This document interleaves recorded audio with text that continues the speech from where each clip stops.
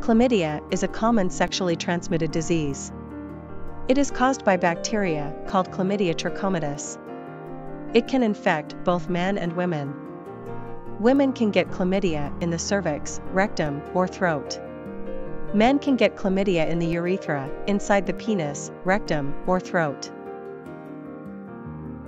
You can get chlamydia during oral, vaginal, or anal sex with someone who has the infection. A woman can also pass chlamydia to her baby during childbirth. If you've had chlamydia and were treated in the past, you can get reinfected if you have unprotected sex with someone who has it. Chlamydia is more common in young people, especially young women.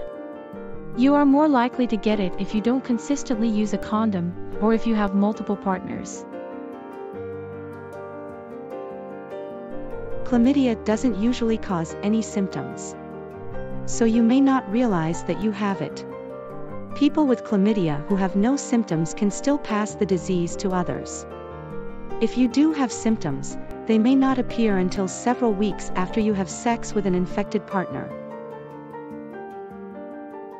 Symptoms in women include abnormal vaginal discharge, which may have a strong smell, a burning sensation when urinating, pain during intercourse. If the infection spreads, you might get lower abdominal pain, pain during sex, nausea, or fever. Symptoms in men include discharge from your penis, a burning sensation when urinating, burning or itching around the opening of your penis, pain and swelling in one or both testicles, although this is less common. If the chlamydia infects the rectum, in men or women, it can cause rectal pain, discharge, and/or bleeding. There are lab tests to diagnose chlamydia. Your healthcare provider may ask you to provide a urine sample. For women, providers sometimes use, or ask you to use, a cotton swab to get a sample from your vagina to test for chlamydia. Antibiotics will cure the infection. You may get a one-time dose of the antibiotics, or you may need to take medicine every day for 7 days. Antibiotics cannot repair any permanent damage that the disease has caused. To prevent spreading the disease to your partner, you should not have sex until the infection has cleared up. If you got a one-time dose of antibiotics, you should wait 7 days after taking the medicine to have sex again.